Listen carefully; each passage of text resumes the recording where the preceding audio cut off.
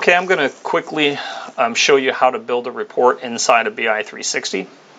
Just a couple of things. One, you see that I have a blank sheet in Excel and I have all of my data. This is not just my ERP data, but it's all of the data across my organization. So you see things like my payroll. This could be an external payroll product. You see that I have things like Google Analytics. You could have your CRM system in here, really any information across the organization. And I can build a report by pulling payroll information into the same report where I would be pulling in general ledger information. So I can report off of all of the information inside of all the modules in BI360. So I'm going to start by building you a trial balance. And here you can see I've opened up my general ledger. I have all the dimensions associated with my general ledger. And I will start to format the report really quickly. So I'll do a trial balance, as I said. And format all the rest of my columns. So I can come back and change this at any point in time. So if my column widths are not exactly correct when I run the report, I can come back and adjust this afterwards. So put in my account here. All my headers, and now I'm just going to start pulling in the information. So here's my account. I drag my account in. As soon as I drag the account in, it's asking me how I'd like to filter my account groups. Do I want to do the selection across a row, down a column, or not at all? And you can tell by my headers that I'm going to filter across the row. So I select that. As soon as I do that, it brings my account into my layout editor, and it's asking me to filter those accounts. So I can filter accounts by quickly going select all these, but I don't want this one, or this one. Again, I can select this however I want. I could also use ranges, show me accounts from 1,000 to 4,000.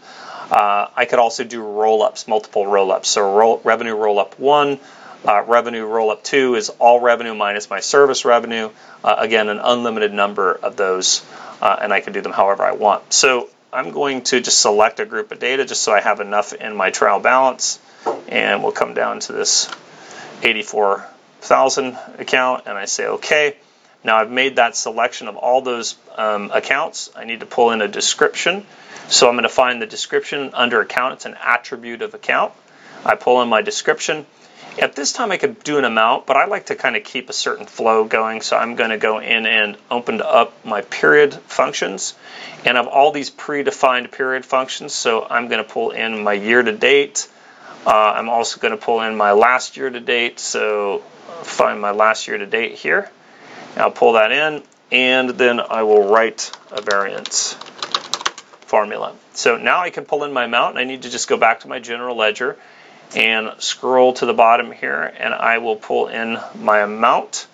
And standard Excel functionality, I'll just drag that amount into column E, and then I'll write my variance. So equals this minus this. And I will add a total, and I will total up these rows, and you'll see that I just right-clicked here. I'm in the design side. You see over here I'm in the design side, so if I right-click, it will allow me to create all these hot functions, and I have one for create sum. So I just create sum, and again I just drag that across. So for all intents and purposes, I have just finished my trial balance, but I need to make this trial balance look a little bit more like a report. So I'll go up here and do all the things you would typically do in Excel. So make this look a little bit larger. And again, this is all just standard Excel stuff. Bold this, and let's get a dark blue in here.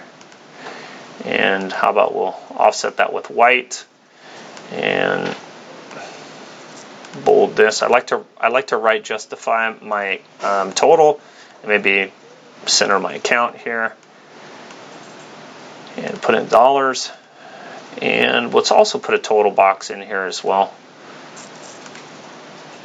and then put a comma separator in here. So, and I always got to do my logo, right? So you could just add in your logo in here if you have your company logo, right? But for all intents and purposes, the report is finished. I can now go over to the run side, and I can select the period to run the report. And you can see that I have all these periods that I can select from, or if I just know the period, I could just type it in. So I'm running this now for September 2015. I say run, and it's now going to run this report for me. So now you see that I have a trial balance. Now, if this is the point where if I wanted to make any changes, I could seriously come in here and simply do that. So if I just go back into the design side, let's just say I don't want it to say last year to date.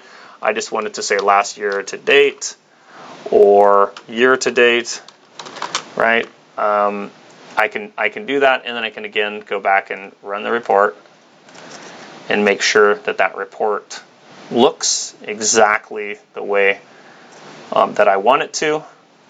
And I finished the report in what would take me less than 5 minutes. So that's BI360, quick reporting, quick build of a report. And this is Mike Kimbrough from Solver. Thank you for joining me today.